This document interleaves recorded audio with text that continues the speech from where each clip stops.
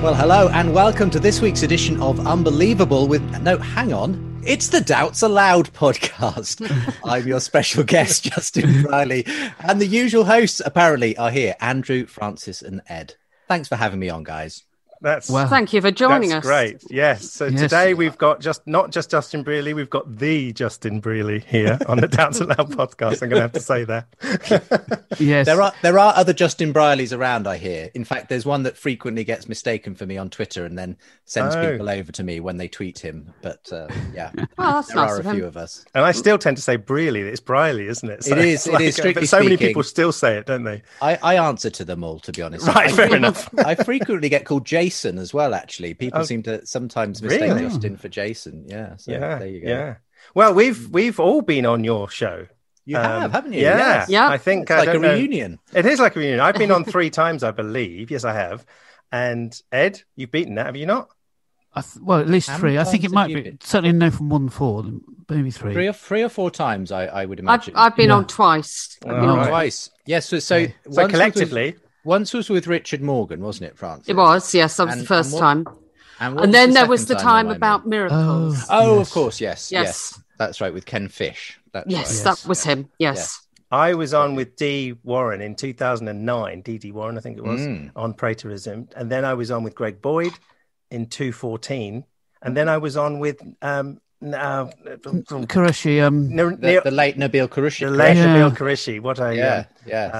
that was. And I really think we sad. kind of had you at various points in your journey. You in a way, did. didn't we, You had me Andrew? as in the fold as a liberal at the point of that Praetorism discussion, and then sort of I was sort of evolving. You sort of saw it before your Yes, eyes. Yes.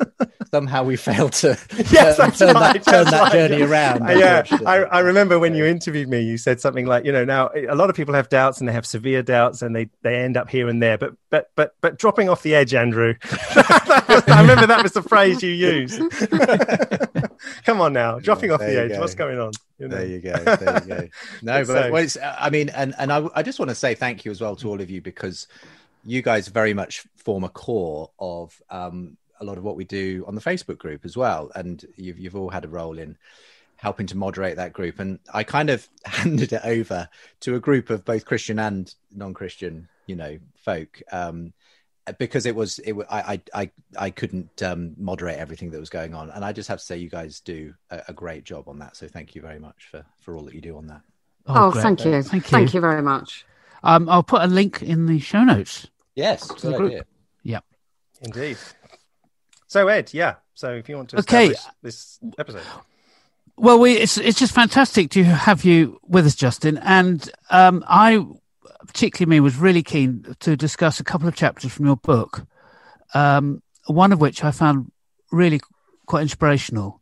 And it has really affected the way I kind of think about the world when it comes to morality and human value and that kind of thing.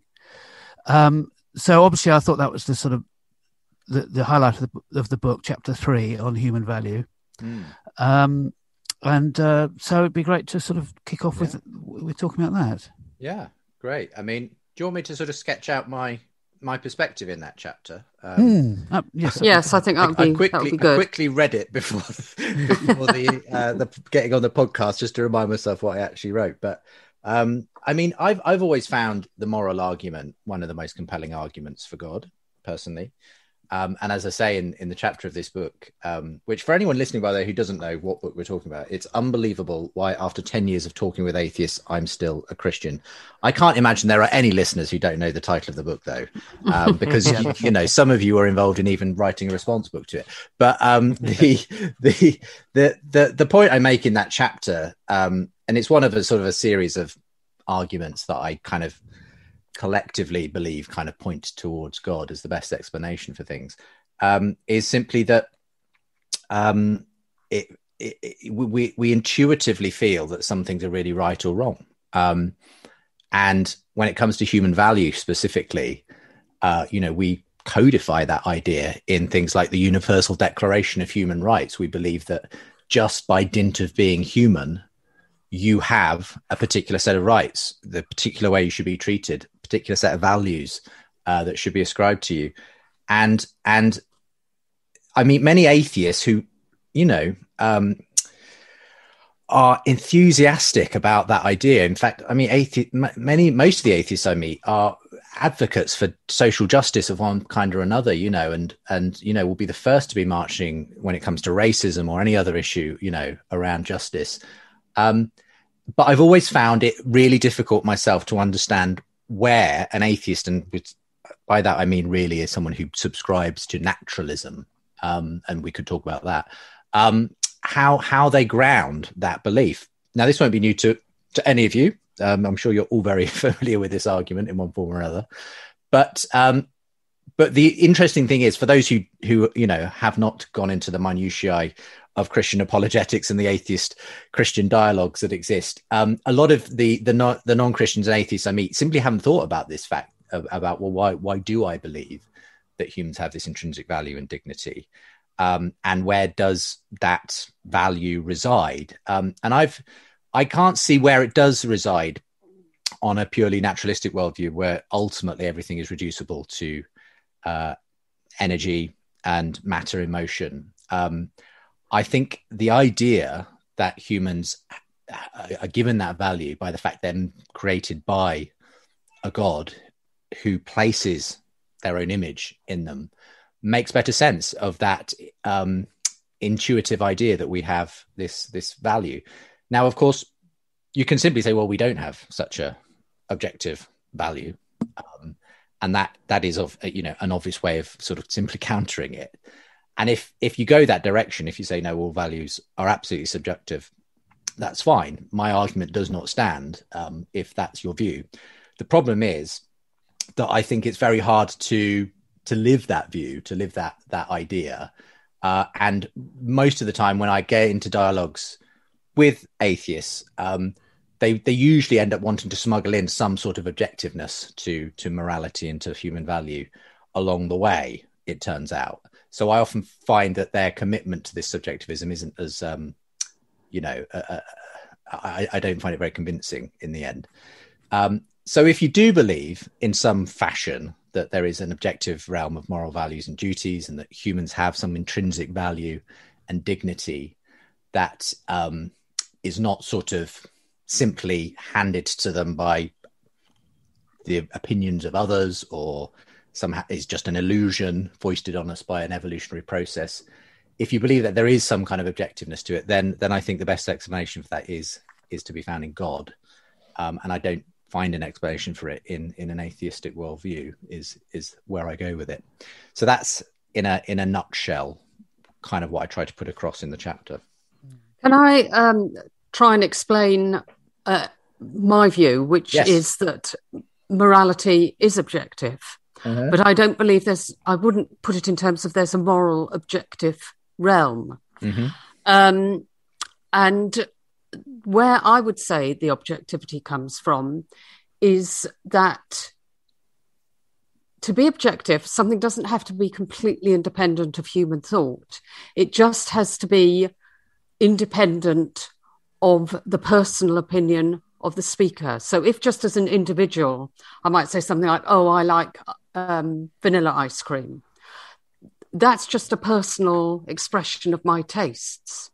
But if I start talking about, shall we say, that smoking is bad for you, well, you could say that what's good or bad about being healthy or being more healthy or less healthy, that's a kind of subjective thing. But it's not a personal expression of taste. I don't think anybody would say, well, it's just your personal taste to be healthy. That's something we all agree on. And when you have that element of agreement, that is what can bring in the objectivity. When you have established rules for arguing about something, I mean, we wouldn't bother to argue about morals, would we, if we didn't feel that there was some objective measure that we could use that would say this is right and this is wrong. And I'd like to try and compare it with other things that are also dependent on humans, but which we also treat as objective. So, for instance, London is the capital of the United Kingdom. Well, that's something that is only true because humans exist. If humans didn't exist, there'd be no London and no United Kingdom. And I don't just mean there'd be no London in the sense there'd be no buildings, there'd be no concept of London. You need humans to have the concepts. And I think that morality is just another concept that humans have formed. Yeah. No, I think that's a great way of putting a kind of an alternative perspective on it, Francis. I suppose, I mean, just to tease out some of the examples you gave there. So yes, we can say smoking is bad for you. Well, what do we mean by that? There's an objective. The objective part of that for me is if you smoke, you will be more likely to develop lung cancer, let's say. I think we can all agree that's an objectively true statement, Yep. you know. Now, of course, there is a value judgment then about whether that is good or bad for someone, you know. Whether it's bad for you if you are, I don't know, 2 days away from your going to the death chair, you know, to the electric chair, you know, you might say, well, doesn't really matter at that point. And in a sense, there is a sort of subjectivity to that whole question of, you know, ultimately though, the value we place on the fact that it will be more likely to cause us to develop lung cancer and so on. Now, in a sense, I'd say something like London, it's a great example of, yes, sort of an objective. There's an objective nature to the thing we all agree on. If we all agree on a term, then we can say that that's objectively true.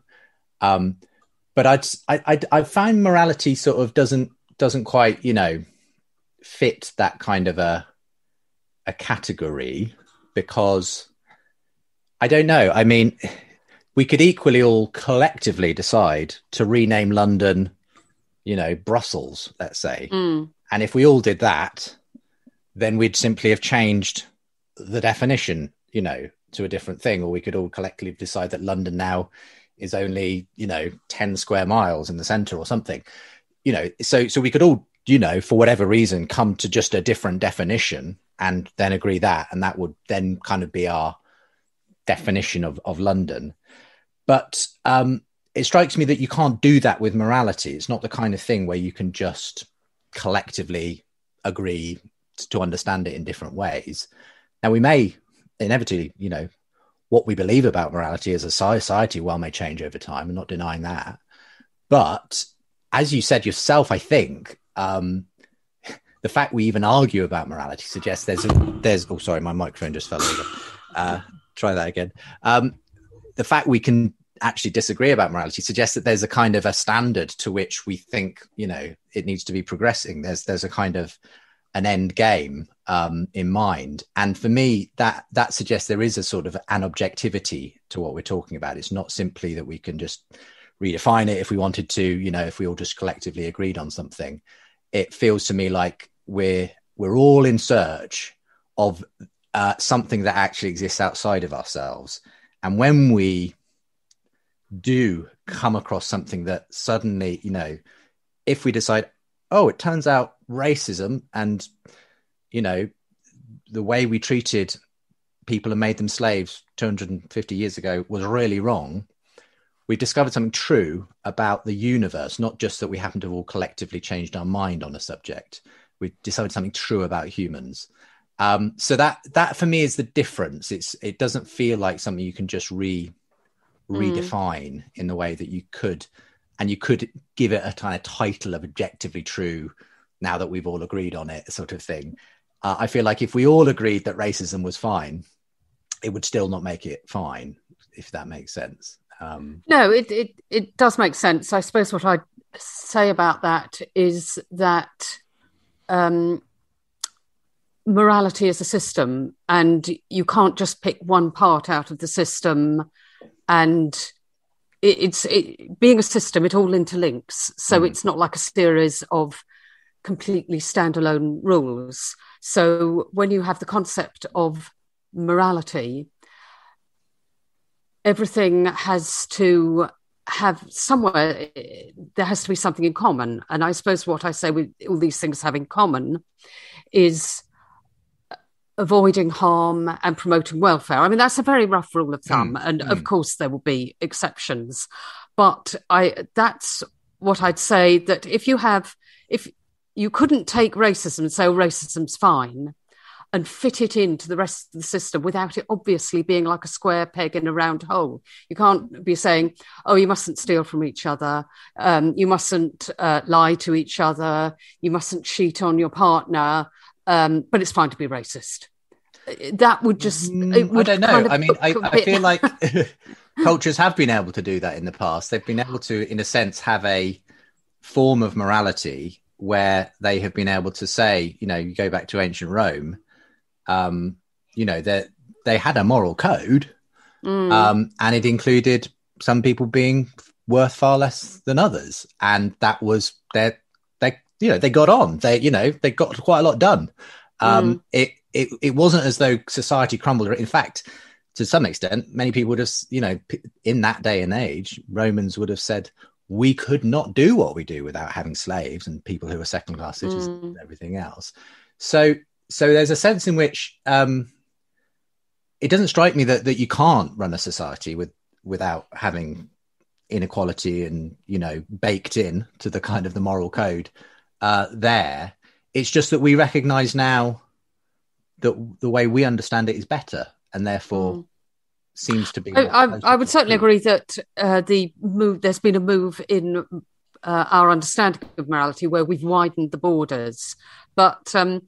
Ed, is there anything you want to say? Because I don't want to monopolise the conversation. Yes, yeah. Justin, have you come across some people using a two-tier kind of approach to this? Because that's where I go from. Tell me what it is, and I might recognise it, Ed. Yes. So you start with something which is subjective. So in my case, I think human value is a great place to start, and I got onto it through reading your book.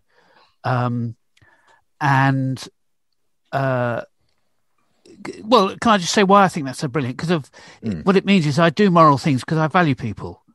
Yeah. It's not some kind of obligation or sense of shame if I step out of line of the tribe or something like that. It's just, I value people, and that makes me do what I do. So it helps me feel good about myself when I'm being moral, rather than just sort of doing what I have to do. And that gives energy and say, yes, this is great.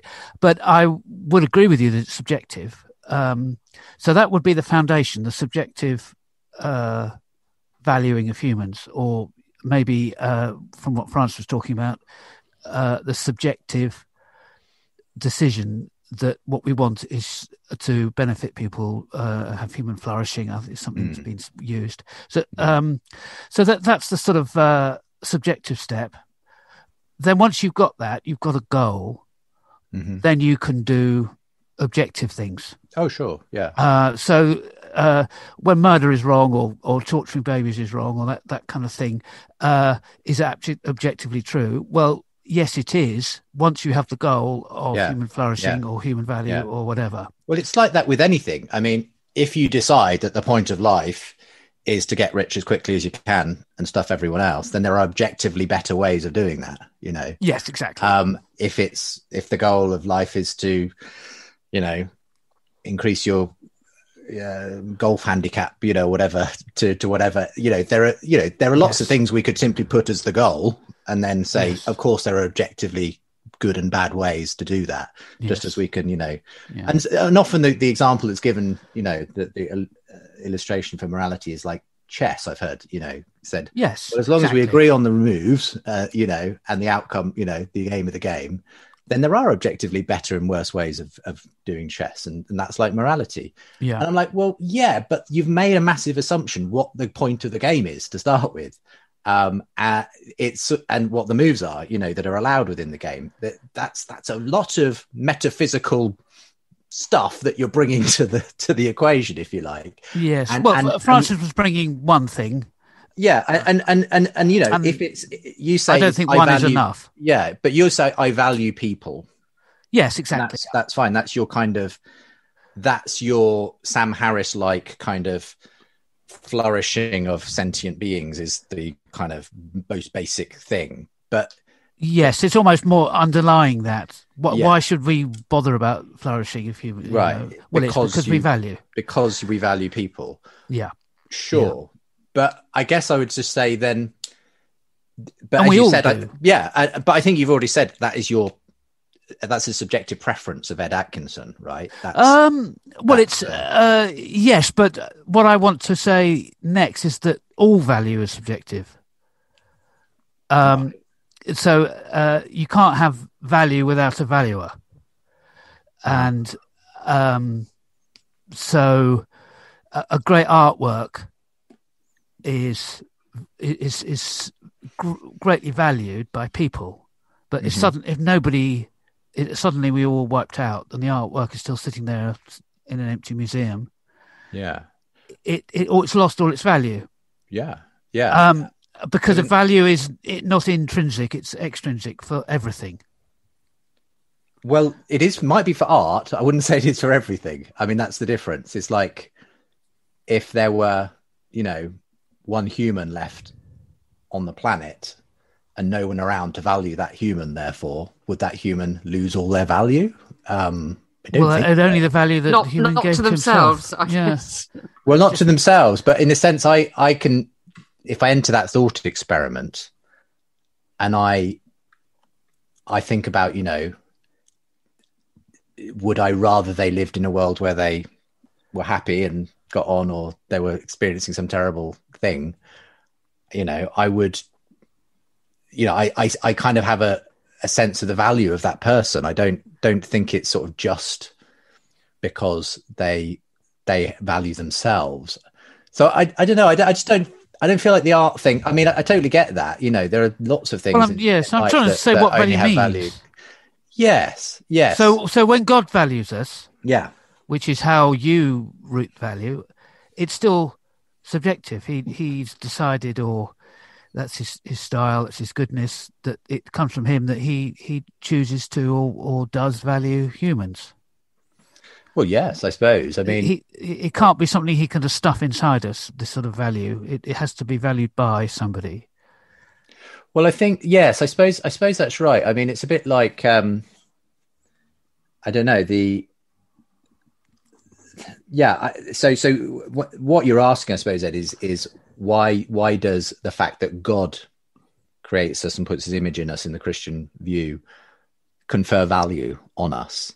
Is it because God is like just a really big version of us subjectively valuing each other? I'm not sure it's quite that. I think it's something to do with the God being the foundation of morality. So it sounds a little bit like what you're kind of asking. So it's touching on what's sometimes called the euthyphro dilemma, which is, does God simply value it and therefore, or say what's right and wrong, and therefore, if he wanted, good could be wrong and wrong could be right, and so on. And so it's in a sense just as subjective. And I'd simply say that's not the way I understand God, as some sort of arbitrary dispenser of value, but that God, at the center of this Christian view that I take is that God is love, that God is defined, God is constituted by what is right and what is wrong. That it's kind of intrinsic to God. It's like white. You can't simply say, well, today white's going to be black. It's like, if it's white, it's white. There's no sort of, it's kind of part of its definitional nature, if that makes sense. So that's why I suppose I'm trying to get my head around this myself, but that's why I think there's this value isn't sort of arbitrary or subjective when it comes to God. It's kind of baked into the nature of things, if that makes sense. Well, if it's the nature of his love, then that's wonderful, but it would still be subjective from that point of view.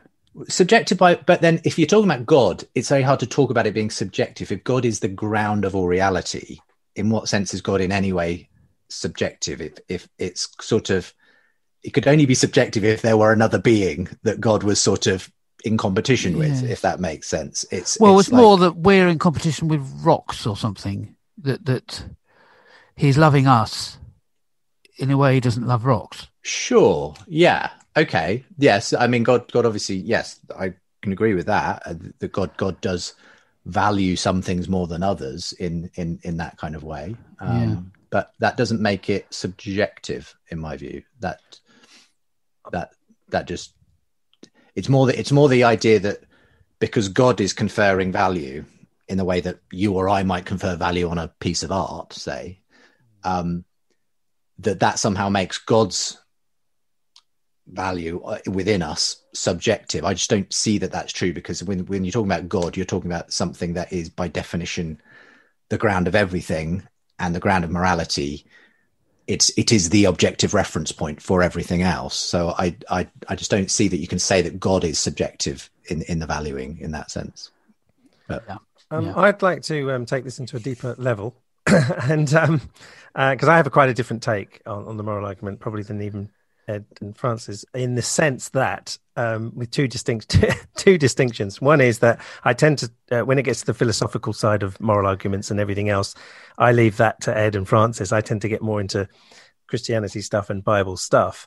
But I find that the moral argument has a massive, when it's linked to Christianity, has a massive elephant in the room problem, because it was actually probably an internal moral argument, instinctive within me, that was appalled when you linked it to Christianity. And I saw the moral argument actually being a problem for Christianity than for it. And you've probably not heard anyone maybe speak like that before, but that's the way I experienced the moral argument, I felt, because I think independent, and I know in your book, Justin, you say you were trying to distinguish between, let's talk about the moral argument and not the Bible.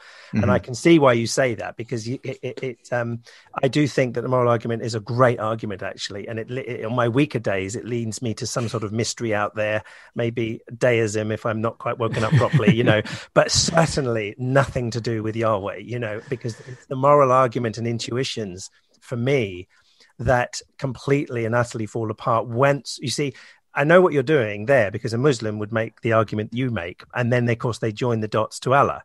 Mm-hmm. And when you're doing it, you're not sitting there thinking of some sort of mystery deity that has laid the ground of all being and morals, and not thinking of God, who is Yahweh.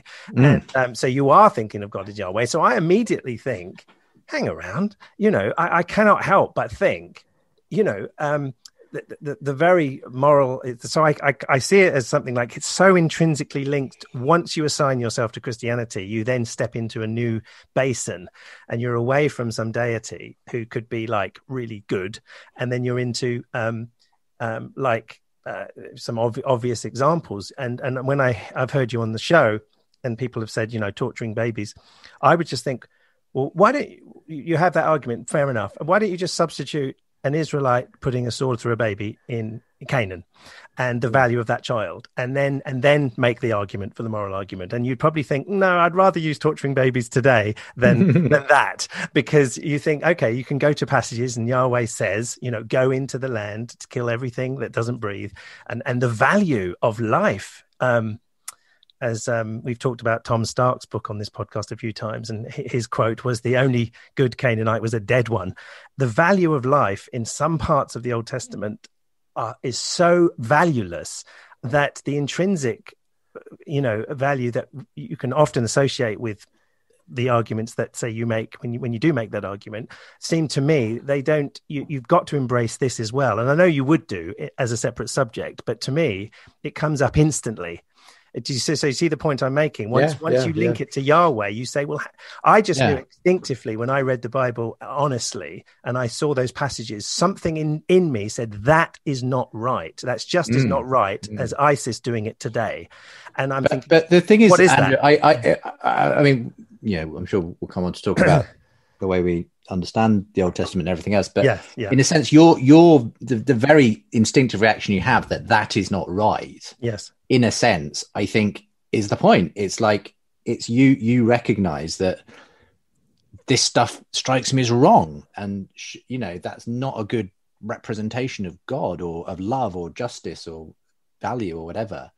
And for me, that in a sense is only serving to sort of reinforce the point that we have this very strong sense that there really are things right and wrong, and the expectations, and I would even go so far as to say, rather cheekily, that your very indignant, horror at those passages and so on is actually because you have been raised in a Judeo-Christian worldview. In a sense, we judge the Bible on the basis of the Christian morality that we've all received over, a couple of millennia.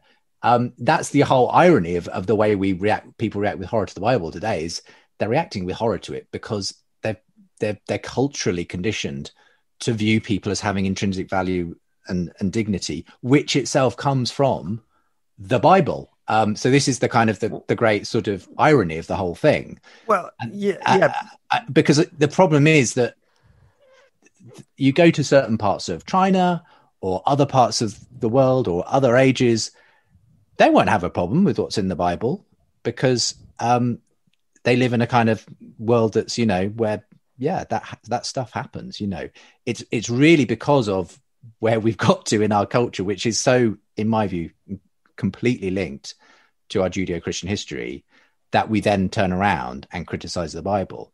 Now, is that criticism valid is the next question. And my view would be that we've had a Muslim on here, and I've spoken to Muslims at Speaker's Corner who are appalled from an Islamic Allah point of view. I don't know how they justify that with their own Quran, but they are appalled at the Old Testament from a non-Christian point of view, non-Judeo-Christian influence. It comes from the morality of Allah. And so my point was, and I can see your point, that my gut reaction against that means that there might be some kind of maybe not personal God, or there might be some kind of objective thing that we haven't discovered yet that's out there that somehow is affecting us all with this aghast reaction. And it means that the God of the Bible is one of the reasons why he isn't real, because he doesn't match up to this thing that we're all tapping into. So it's something bigger and higher or deeper or mysterious. But once you characterize the narratives of the character of God in the Bible, it doesn't fit.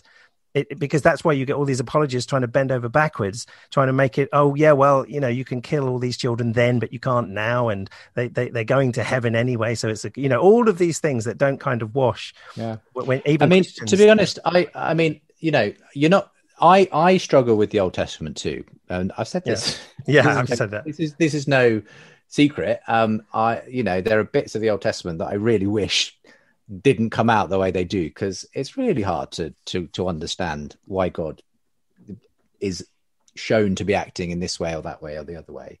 As I say, the irony is the reason we're all judging it in that way is because actually I think it is intrinsically tied to our Judeo-Christian history, where we have come up with this idea of the intrinsic value of human beings. And for me, that is there on page 1, if you like, of Genesis. In his image, he created them male and female. That is almost unique, I would say, to Christianity among all the religions in the world, and in that place and time, especially, and is so has so informed the way we then understand the whole idea of human rights in the West ever since. I just think there's a very, very strong argument for that, but it still leaves us with this. I'd say it was Jesus much more. Well, look, the Tom Holland stuff. Yeah, exactly. But Jesus is fulfilling, in a sense, what begins on page 1 of the Bible there. But funnily enough, I'm glad you raised him, Ed. From the dead.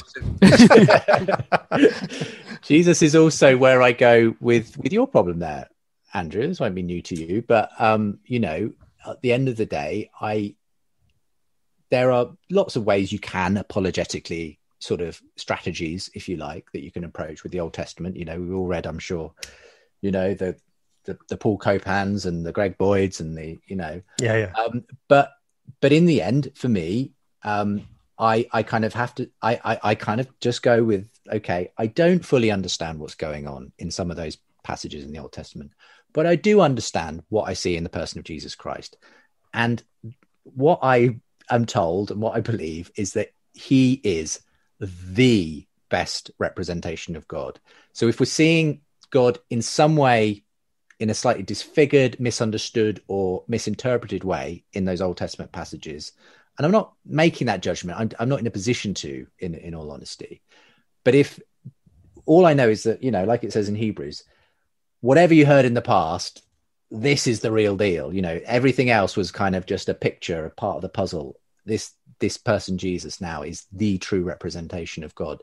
And for me, I'm happy with that. I that's why I am a Christian.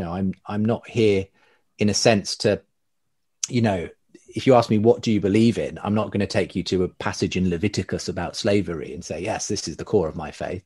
No, it's this person, Jesus, and what he did, and the movement he began, which was, I think, undeniably the most liberating, empowering, extraordinary, transformative movement the world ever saw and has and continues to see. We can wrangle about the Bible and about the character of Yahweh, but I just see all of that kind of, I just look through the lens of Jesus Christ and say, I don't understand it all, but I do understand Jesus. That's kind of where I end up with that. There are realities, though, even with Bible and Christian scholars and everything, who see all these problems in the Bible that as Christians they struggle with, which is hierarchy and male headship and the different values of people are given in passages in the Bible as humans. And there is the struggle of church history that has also had the bad side, with passages from the Bible, say in the New Testament, to do with slavery, which were used and picked up in recent slavery. And so the Bible itself and Christendom has also been quite abusive as another side of the coin, with warfare, with warfare principles that perhaps a lot wouldn't hold today, have often been enforced by the Bible. And so the Bible itself doesn't seem to necessarily do the trick of this transformation, because it's got this dark side throughout church history, which has been pretty bloody in the name of Christ. Even if you say, well, they got it all wrong, the fact is it's still linked with Christendom. I'm not trying to absolve. I'm not trying to suggest that ever since the year zero, ever since Jesus came, it's been like this wonderful redemption. No, I mean, of course not. And you referenced that, Tom Holland's book Dominion, which makes this very powerful case, I think, for the way our values are shaped by the Christian story and the Christian revolution, but does not hold back on all of the awful things that happened in the name of Christendom as well over the centuries. So we know there are no sort of rose-tinted spectacles on that front. And yes, scripture gets used and abused. Of course it does. It's, goodness, it was happening even when they would, in those actual letters that Paul writes that form our New Testament, he's dealing with people who are using and abusing each other. And, it's, faith goes, Christian faith is so easy for it to go wrong. And of course, I hear 100 stories a week, it seems like, of, the bad things that have happened. It's mainly because I'm subscribed to the Friendly Atheist on Pathos, and so right. Constantly puts out stories about awful things that Christians do somewhere in the world. Well, I suppose, but I mean, I am under absolutely no illusions that people use the Bible in all kind of manner of horrific ways. Does that mean that there isn't an actual truth or reality at the center of it?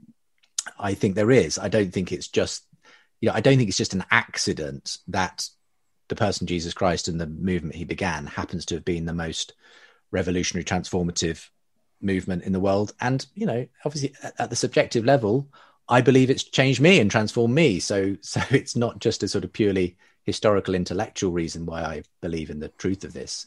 It's because of a personal. Now, obviously that we've all got our own subjective experience, and yours and Ed's is different to mine. I'm try and... I'm not going to say that that's going to convince you guys, of course not. But I guess the point just is, we could go down to the issues of slavery in the New Testament and everything. I fully, of course, people have used it to justify, chattel slavery, the transatlantic slave trade, and all the rest of it. As I see it, though, for something like that, for instance, you've equally got the evangelicals and the Quakers who were, at the forefront of using the Bible, and their belief in Jesus to emancipate slaves and to bring an end to the slave trade. And in the text itself, and again, fully admit, we all tend to read it with our own sort of perspective, don't we?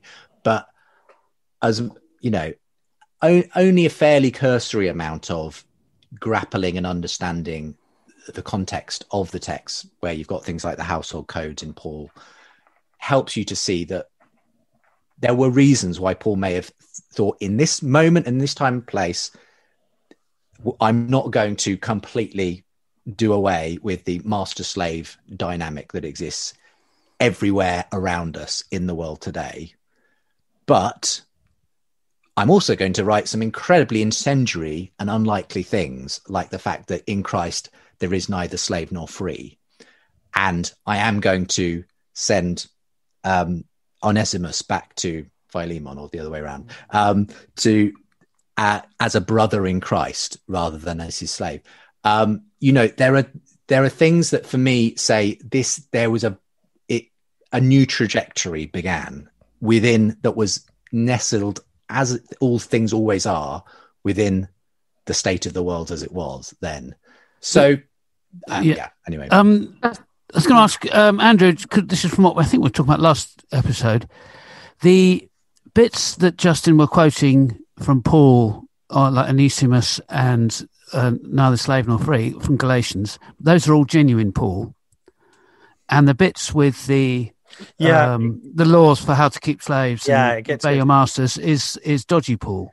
Yes, pseudo Paul. I love the technical terminology. Dodgy Paul. Yeah, if you're saturated in biblical criticism, as I tend to be, nerdy like, there is a trajectory that explains. It's not necessarily nice for sort of more fundamentalist conservatives to hear, because it then taps into other theological issues. But if you see the trajectory that say to Peter, where it mentions slavery, and later Paul, say Colossians or Ephesians particularly, these aren't Paul, and they're people writing in his name for various reasons that can be looked at. We did this in the last podcast, was the very subject of forgeries in the New Testament. There's a lot that seems to make sense if you take some of that scholarship on board and you think, oh yeah, that makes sense then.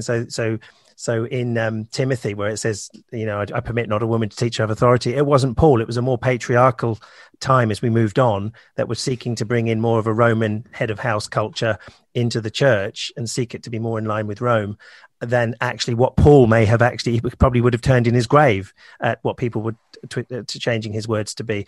Now, I tend to see that from the outside now is quite reasonable looking at the text. Now, aside from challenging inspiration and things like that, there's a lot that makes sense, but I don't know whether you normally incorporate that kind of understanding into the way you would talk about things like that, though, Justin. Yeah, I don't. I mean, yeah, I follow with interest the literature, and have, hosted my own debates with people like Bart Ehrman on that whole issue of the authorship of Paul and everything else. But yeah, I suppose at a simple level, I believe we have the Bible God wanted us to have, and whether that's Paul writing or people writing in the tradition of Paul or whatever, I take it as a whole. I don't sort of think, well, I'm going to believe this bit more because it's probably is Paul, and this bit less because it's probably not Paul. But then my approach to the Bible isn't a sort of, I think the problem is that you do have a strand of Christianity which is very sort of wooden in terms of the way it handles the Bible anyway. So you've got a kind of a sort of flat sort of reading and understanding of the Bible, as though you can just sort of open the page, take a sentence and sort of apply that somehow, literally the Bible for me is I read it more as a narrative and as a way of understanding the story of Jesus that makes sense of my story.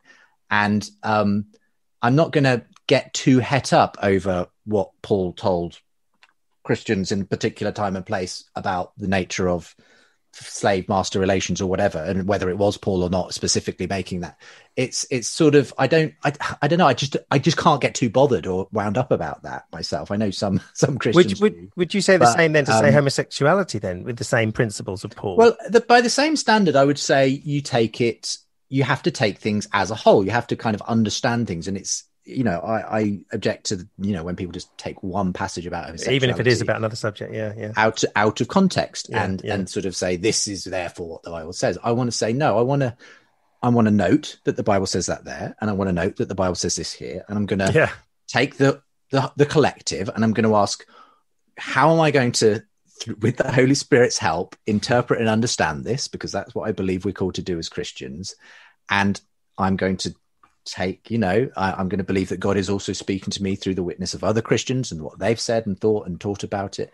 And I'm ultimately going to have to come to a point where I say, this is where my best understanding and reading and faith leads me to that. And, and so it's kind of, but that would never you could never boil that down to just, well, it says here in 1 Timothy or something, that's it.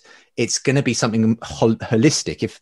If marriage is something that should only be between a man and a woman, it's not going to be because one specific verse in the Bible told me that. It's going to be something about the whole story that tells me that, if you know what I mean. So yeah. But do you find it hard then when other people do that exact process as you with the Holy Spirit and with devotion, with community, groups that come in and they all see the same thing, but they actually see it all differently? Yeah, I do. So many subjects. As you debated with Nabil Qureshi, there is this problem of the diversity of Christian belief. And if we are all meant to be as one, I think I said on that show, will the real Jesus please stand up? Quite. And actually say, no, it's over here. It's a huge issue, and I'm not going to duck the significance of it, Andrew, because I think it's a very vexing one, to put it mildly.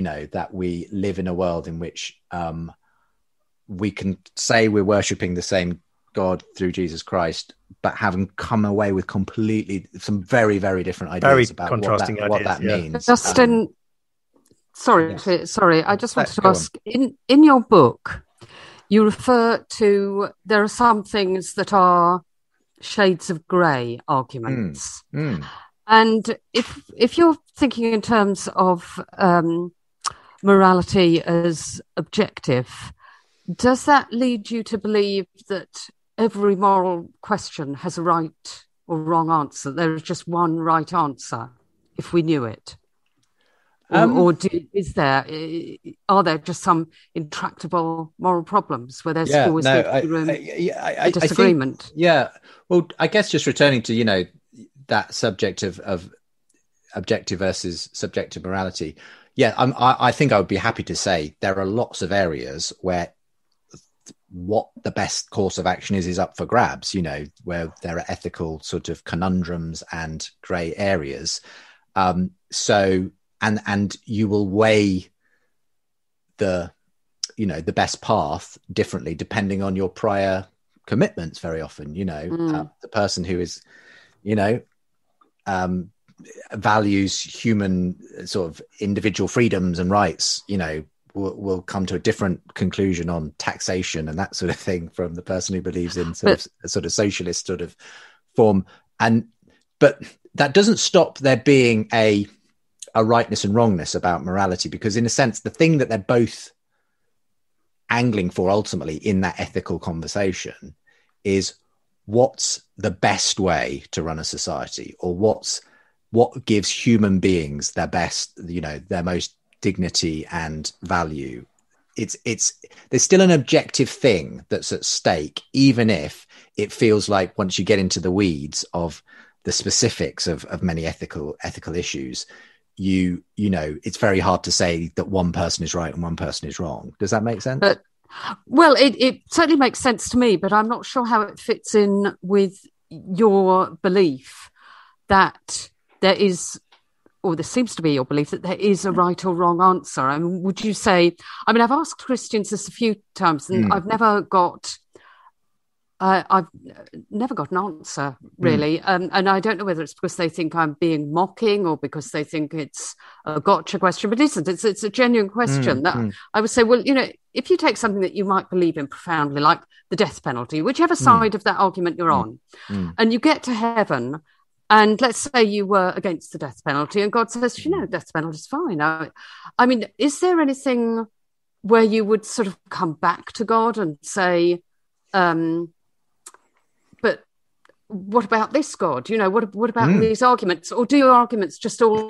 Well, obviously, I'm expecting when I get to heaven, I'm assuming God is going to agree with me on absolutely everything I believe in, Francis, because why wouldn't he?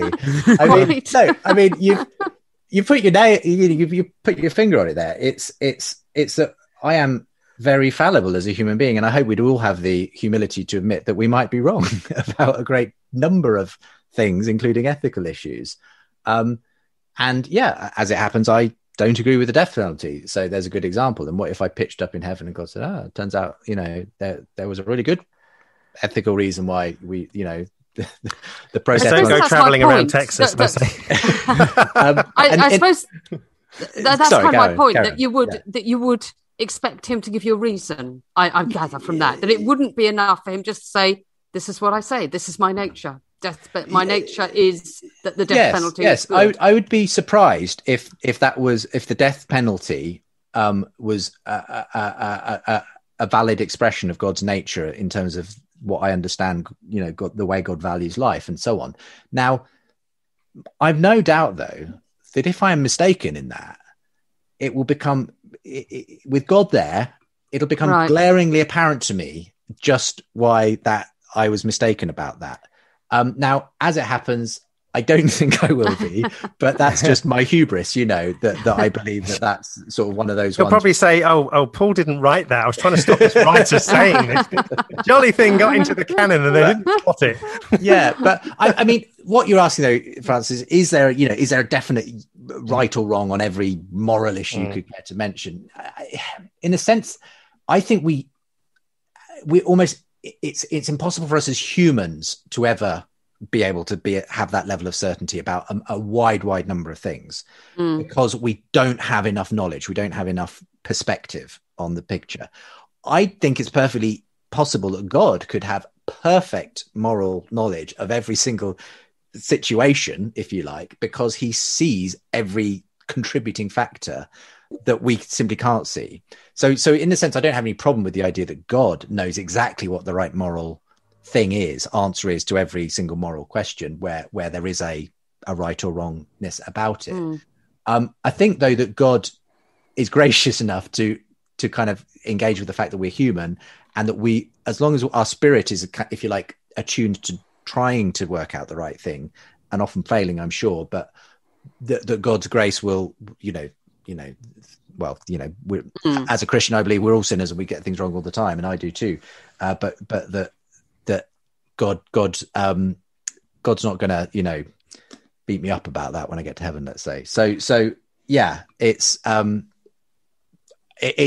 factor of our, our humanity makes it impossible for us to know in a great deal of cases what is right and what is wrong, I'd say. Have you? Well, thank you for letting me ask my question. I just want to say thank you for letting me ask my question. Thank you for answering it. Okay. I was going to say, have you moved on anything that you could talk about? Like, I'm going to suspect you might have moved your view of hell based on your character of God and the traditional view to something else because of once you would have embraced it because you thought it was right, and then you didn't. Yeah, I mean, and I'll be honest. I mean, not that I spend a great deal of time thinking about the nature of hell before I started doing Unbelievable. So sometimes just doing apologetics and theology forces you to kind of take a position on something. Yes. But I grew up in a church where, yes, there was a kind of traditional view of hell, eternal conscious torment, though I don't think they would even have called it that exactly, but that was the idea. And I, through a combination, of both feeling that actually ultimately once I went and studied the text for myself, that didn't line up with what the Bible actually says about hell. And yes, certainly a moral dimension to it, where I couldn't square it with the character of a just and loving God, that it made sense for me to change my view on that. But that's one of those ones where I wouldn't have described myself as the previous view I had as sort of some kind of thought out, conviction exactly. It was more a handed down to me kind of a without thinking. It was very common. So yeah, that's a good example where I'd certainly say my view has changed to what I would call now it's often called annihilationism. I'm so influenced these days by Tom Wright, and he's kind of got a slightly hard to pin down view of hell. You can't pin N.T. Wright down on that one. It's so sort of like nuanced that you don't know what he's talking about. I don't think. I mean, but that applies to so many areas of doctrine generally. I think the danger always, especially in apologetics, is we love having everything neatly categorized and boxed into a particular sort of, really sort of logically, this makes sense in this kind of box, this framework of understanding it. And there are so many areas where, having heard the debates on those, from people who passionately believe it one way and the other way, I kind of end up feeling like, well, I'm more inclined in this direction. But I mean,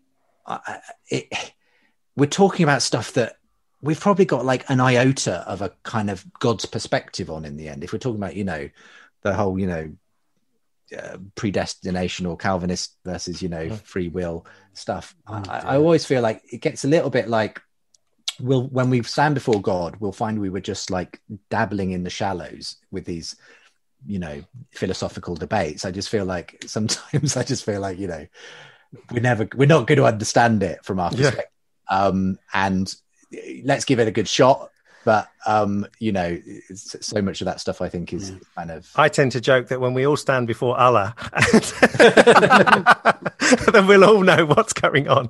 I think said that to Hassan when he was on here on the show. We need to let Justin go, I'm afraid. Oh, it's gone too fast. Yeah, we could have spent twice the time. Oh, we could have spent probably every month. I have got your next book title, though, Justin. It would be Justin Brierley's 50 Shades of Grey. Oh, my goodness. That'll bring an altogether different audience. That would, wouldn't it? But seeing as it's you have Shades of Grey, I think that was a reference that Francis made, yeah? Oh, right, blame me. From morality, I meant. Yeah, well, that's it. Yeah. I'll be up there in the bestsellers if I try. Yes, that's right. Then you can explain yourself in the actual book.